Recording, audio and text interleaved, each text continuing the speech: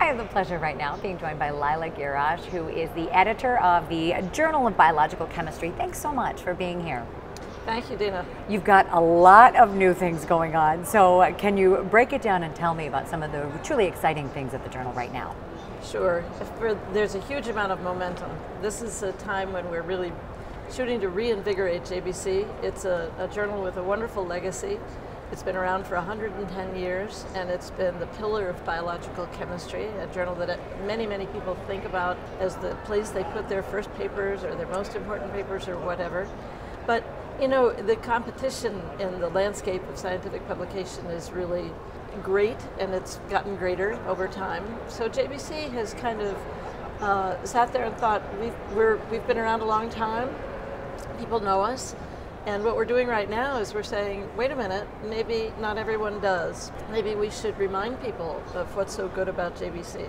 So we're doing a lot of that, trying to explain to people why the Journal of Biological Chemistry is the place they should put their papers, what we're proud of.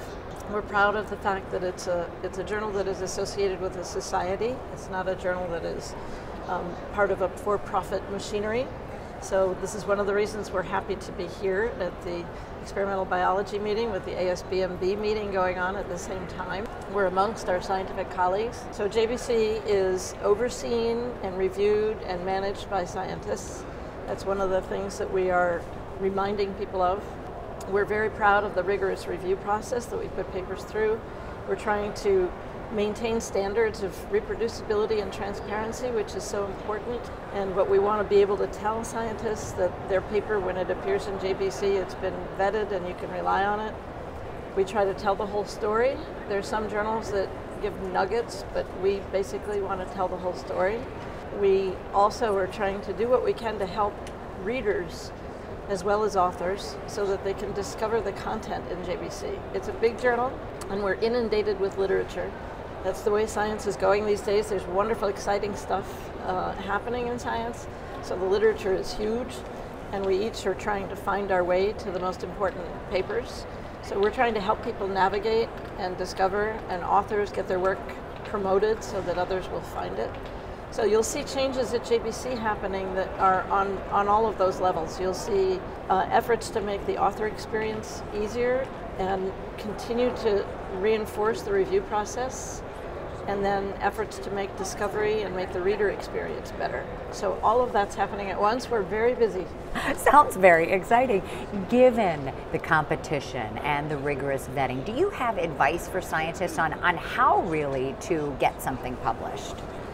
Yeah, you know, the important thing is these days, and always in science, but is to have the data complete, to do the kind of statistical analysis and presentation of your data that make it complete and make a reviewer know what you did, explain everything clearly. It's so important to learn about communication of science. In fact, we're helping authors.